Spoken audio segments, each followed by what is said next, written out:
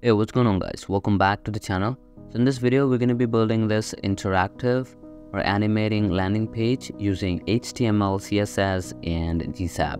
Now this design I found on Dribbble, which is made by Senkova. So I made her another design in the last video. So if you haven't checked that out, please make sure to check out the video. And also I'll add the link to her profile and also this design.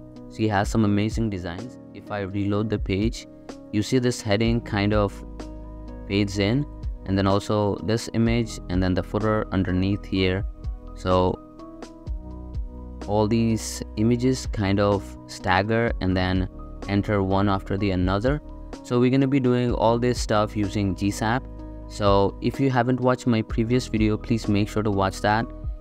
So the source code of this project would be down in the description, and if you haven't subscribed yet, please make sure to subscribe the channel because I bring in every week amazing content like this. And also make sure you share the channel with your friends and family who are interested in making these amazing designs and who are interested in learning web development. So yeah, there's that. So let's get started and let's build this. So here I am in my folder, which has the name of landing 19, wherein I have a div with images, index.html file, style.css file. Now let's look at the design. So this is the design, which is designed by Senkova. So my last project was also designed by her.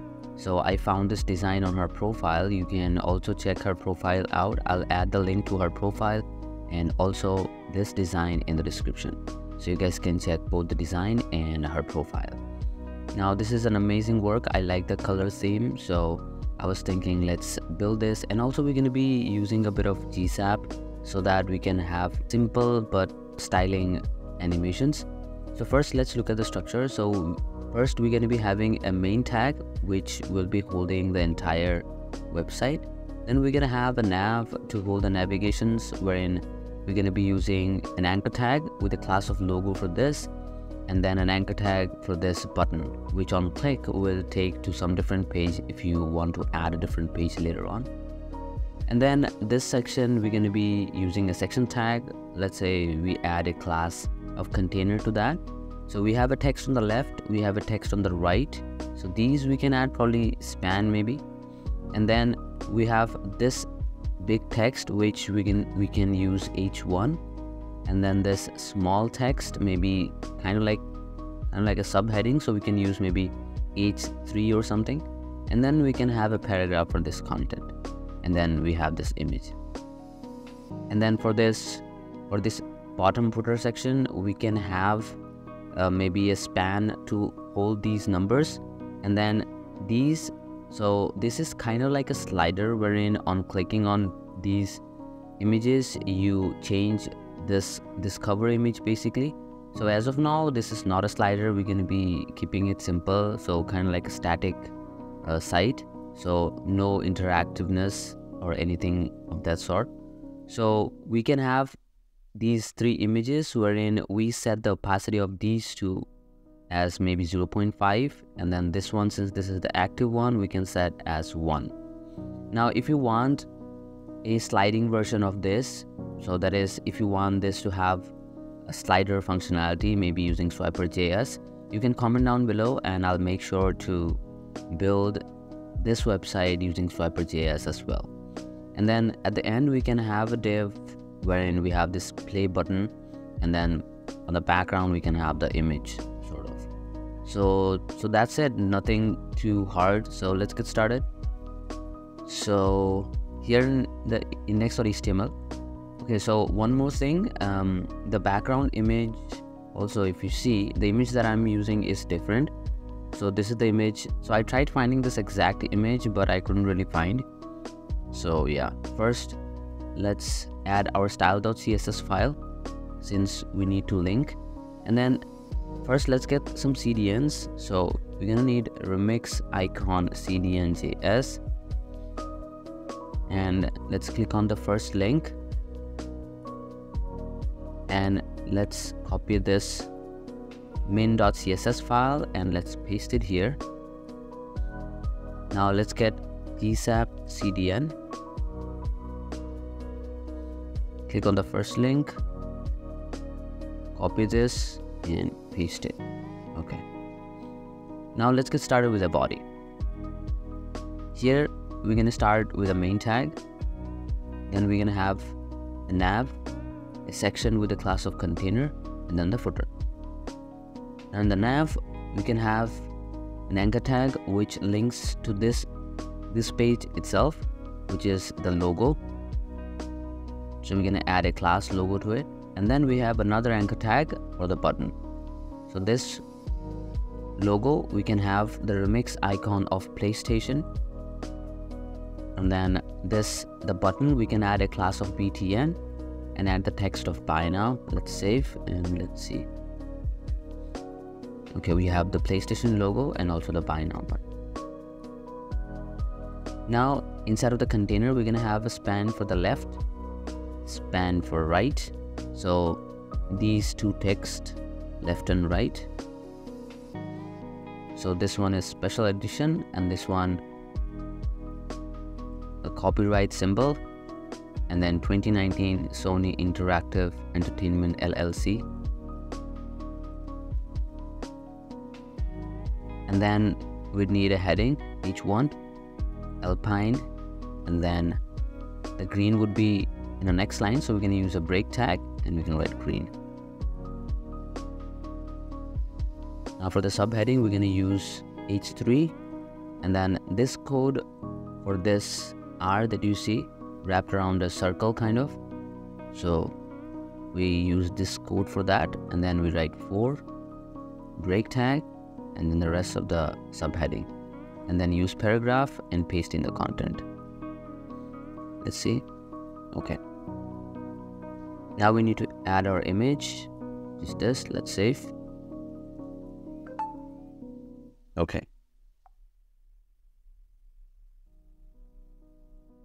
Now in the footer, we have options and also a span.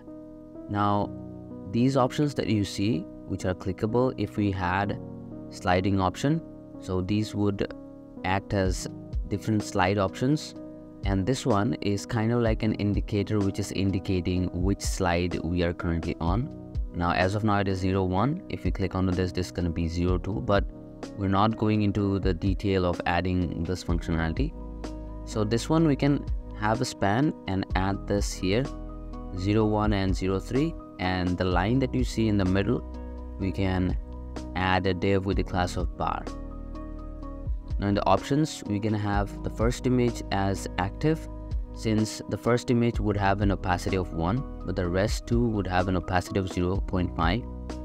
So we're gonna add the other two, and then we're gonna add a div with the class of video for this, and then we can add the background image, the play button or the play icon inside of a play div, and then here we're gonna add the remix icon for this play circle.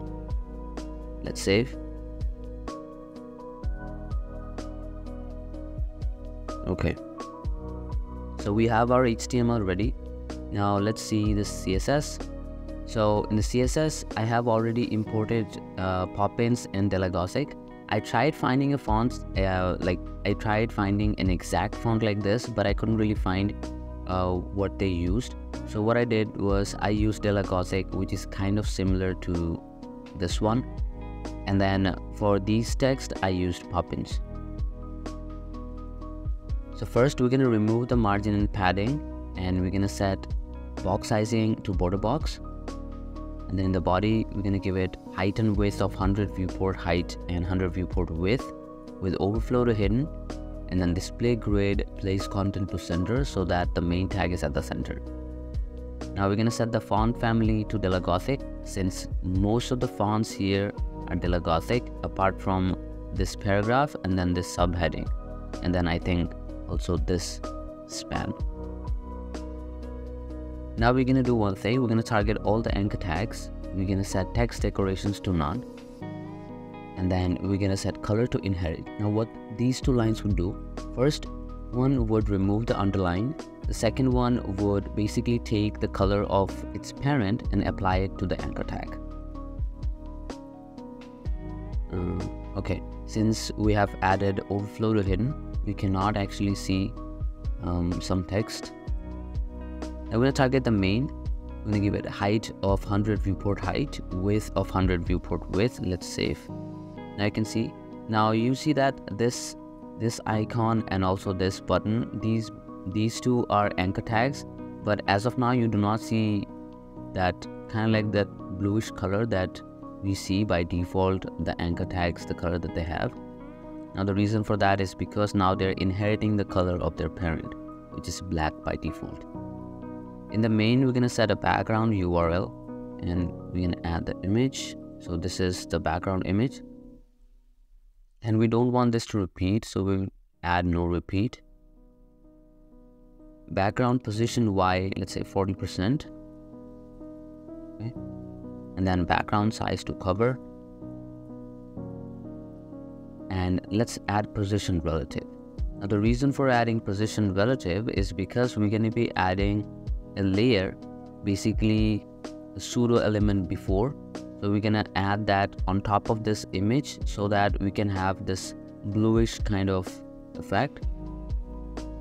So first let's set the color to white, and then we're gonna target the before pseudo selector.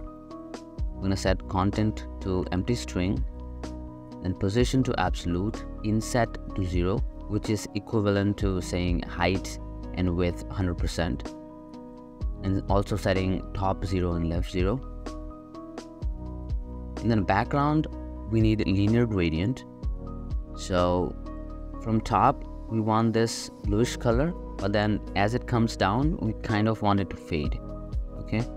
So for that, let's say to bottom, we have this color. Now this color needs to be 45%. So we're gonna specify that this needs to have effect till 45%. And then we're gonna set another color and another. Let's save. Okay.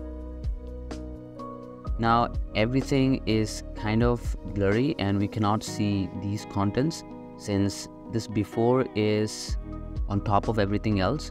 So we need to position the other stuff using z-index. So we're gonna target the container, which holds all the text and images, the nav, and also the footer.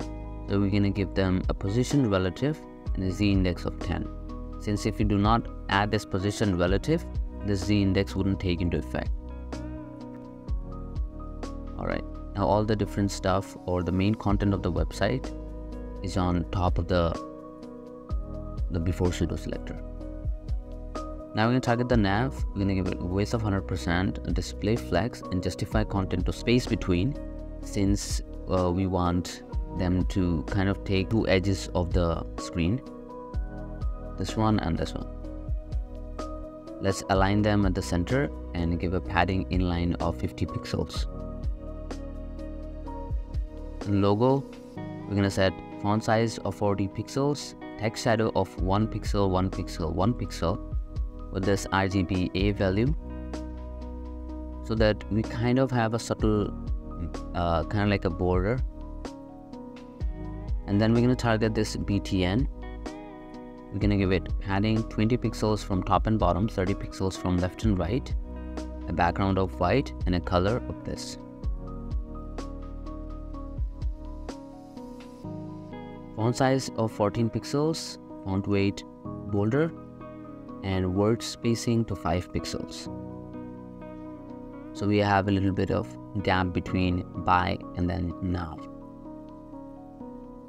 And then we're going to add box shadow with 4 pixels, 4 pixels, 5 pixels, and this RGBA value. Now we're going to target the container. We're going to set position relative, since the main cover image would be positioned absolutely. So we need this container as position relative, and padding 20 pixels and 50 pixels. Since we want to maintain the alignment, so this padding 50 pixels is the same as the inline padding of the navigations. I'm going to target the H1, we're going to give it font size of 120 pixels, line height of 0.9, text shadow of this, and then a margin left of 100 pixels. Since we want this special edition to be added on the left, so we left some empty space here. And then a margin top of 10 pixels. And then letter spacing of 5 pixels. And then we're going to target the H3. We're going to give it margin left, margin top, and also font family as Poppins, and font weight of 700. And then font size of 20 pixels. Also word spacing of 3 pixels. Now we're going to target the paragraph. We're going to give it font size of 13 pixels, font family of Poppins, margin left 100 pixels, and margin top of 20 pixels. Also give it a width of 30 pixels. Now these three are aligned. Now we're going to target the image. We're going to set it top 2%, right 15%, and a rotate of 16 degrees. Width of 40 viewport width. And then filter of drop shadow, since we want some shadow on the left side and also maybe on the bottom. And we add a drop shadow.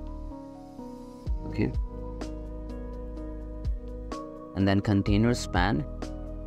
So basically the special edition and also this copyright 2019 Sony Interactive Entertainment LLC. Position absolute, writing mode to vertical, right to left, and then rotate minus 180 degrees, top 80 pixels, and opacity of 0.5. Okay. Now both of them are on the right side. Now we're going to target, let's add this word spacing and also font size, including this letter spacing and font weight to lighter. Now let's target the span that is on the right side, which should be on the right side, and then we're going to set right to 50 pixels, since this one had a gapping of 50 padding. So we're going to set this container right to have a right value of 50 pixels, font family of Poppins, font size of 14 pixels, letter spacing of initial, which is the default value, and then word spacing to normal and rotate 0 degrees. Okay. Now bottom 20 pixels and a top of auto. Now we're going to target the footer. We're going to set position absolute, width 80%, bottom 0, left 50%, since we want the bottom to be kind of at the center. And transform translate X to minus 50% with display flex. Since the content inside of the footer, we want them to stack horizontally. And align items to center and a background of white.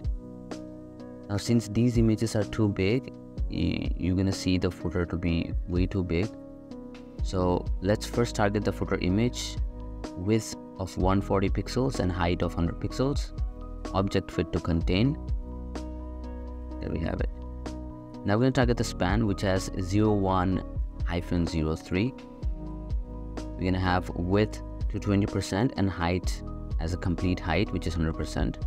Display flex, justify content center and align items to center. And the color of this, let's save. Now the bar that we had in the middle, we need to give that height. So we're going to target the span, which has the bar, width and height of this, and a background color of this. Now let's target the options. Let's give it width of 75%, display flex, align items to center. And now if you see here, these contents or these let's say options section, these option sections are kind of pushed to the right side, meaning that they are having justify content to flex end, margin left to auto, and margin right to 20 pixels.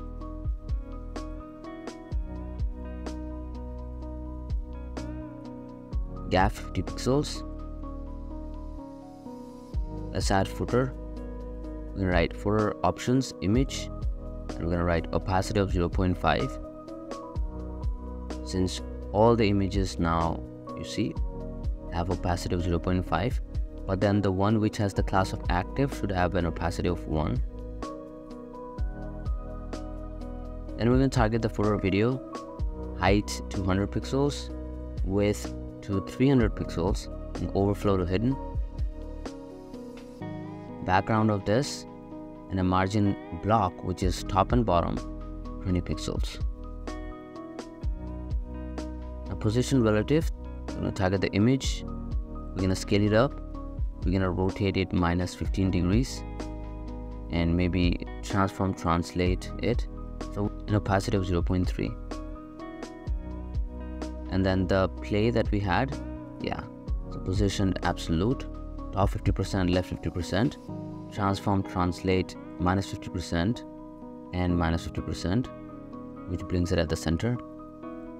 Font size of 40 pixels, height of 30 pixels, width, and display grid, place content to center, since we want the icon to be at the center, and then a border radius of 50%. Now keep in mind that whatever we are having here, the border radius, this height and width, this is for the container, okay? The icon itself has this circular design, and also this icon in the center. So this entire thing is the icon, but what we're doing is we're basically having the container to have width and height of 30 pixels, and we're making it a circle by giving it border radius of 50%. Since we also need, you see that subtle circle on the background, or kind of around this middle, or this middle icon, so we need this circle as well. So to get that, we're going to use outline 15 pixels solid, and we're going to give it this RGBA value, and with that we have kind of faded circle around this icon. Yes, so we're done with the design. Now let's add a bit of JavaScript and make it animate. So here we're gonna add a script.